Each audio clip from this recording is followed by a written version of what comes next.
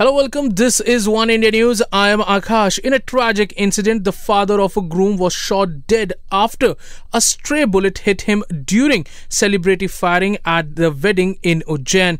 The footage of the incident shows that the deceased Mansoor Patel was dancing during the baraat procession while the 8 armed men were firing shots. Patel accidentally came in front of the firing squad while they were shooting in the air.